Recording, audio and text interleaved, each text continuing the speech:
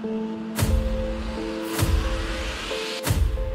got involved with the tribe because I mean, I like traveling, but sometimes it's hard to connect with people, especially when you're moving around fairly often, visiting different places. And with the tribe, you arrive somewhere and it's almost instantaneous. You have people who have same values as you, who you can connect with, who you can do stuff with.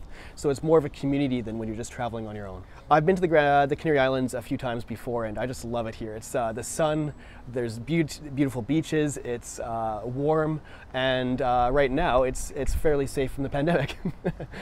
We use Slack quite a lot for planning, and then during the day, you know, people come in and out of the different houses and we decide what we're going to do, sometimes on the fly, but bigger things always get planned in advance. Oh, it's always a good time. You have lots of different adventures we get up to, always trying to stay safe, of course, but different things.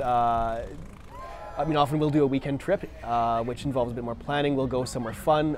We've even, you know, we've flown to different islands in the past. This time we're trying to do a bit of a catamaran tour.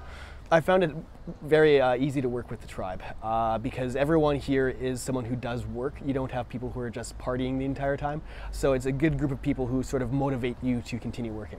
Yeah, the location here has been great for Wi-Fi. It seems to be really quick, and in the Canary Islands I found that it's accessible everywhere. You always seem to have pretty good internet.